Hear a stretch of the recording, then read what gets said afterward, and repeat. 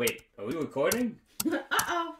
Hey, it's Victoria and Joseph with the silly couple here, and man, am I looking at a beautiful sight. Of course, I mean Victoria, my gorgeous wife, but also the first time she has taken my mother's patented pizza recipe. It's not really patented, but a nice family recipe stretching back a couple of generations. And she has made it for the first time. So let's look at that. Look at this. look at that dough. Oh my god. So how was it making this dough? I was using this dash mixer here, and it was kind of difficult to get it kneaded, but it got there. It's not as scary as I thought it would be, so it was fun. Luckily, your mom was over here to help me with the initial starting it with the yeast, so thanks. So we had Mama Macolino over here just to walk her through and look over her shoulder, but she got this made for the first time, so we're gonna knead this dough out. You want to show them the first one? Here, is this one ready to go?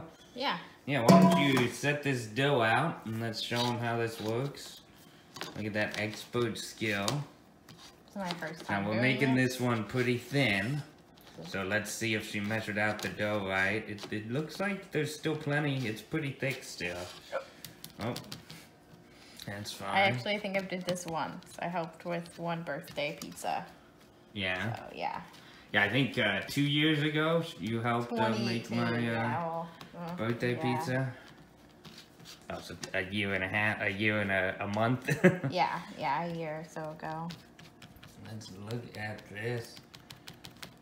It's coming out. Yeah, see, there's still some thickness there, so she just keeps patting it out. And obviously, we're not going to make all of them this thin, but we wanted to make a little bit of a mixture, make this one really thin crust, some others, and yeah, so we'll put together the sauce, throw it on here with some cheese. I think we're just doing cheese this first time, right? Yeah, just cheese this first time, because I'm just going to get the basics down, and then we'll do some experimenting later on. But yeah, maybe it's with coming some... together. Yeah, there's still some thickness there. But we're gonna go ahead and continue with all this dough, get all this together. I don't know, we may have to steal a little from one of the other pizzas to get this totally finished. But that's part of the process. Yeah. I've never actually done this myself, but I've seen it done before, and that's sometimes what you end up having to do. We have all 6 of these ready to go, so sometimes you just have to pull off of another one. But I think that's pretty much it. We will update this video with us actually eating the first batch. I'm super excited to try this out. So good. So we'll see you guys soon. I haven't had pizza since last year. Hey guys, welcome back. So this is post-cooking. Actually, we still have 2 pizzas in the oven. Don't worry, we're not eating all this pizza ourselves. We are sharing this with other people, namely my parents. And you know, if you're in town and you want some, let us know, and we'll be happy to share. Maybe, but if it lasts. maybe she might eat it all before you have the chance.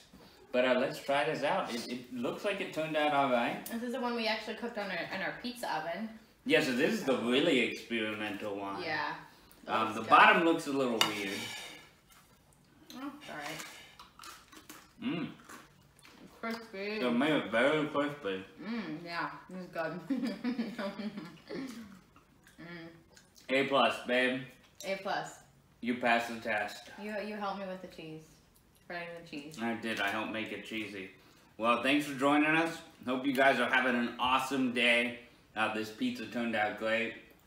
I'm just excited for the first pizza of the year. Me too. Oh, man. Alright, see you guys next time. Bye. Gotta stay silly and subscribe.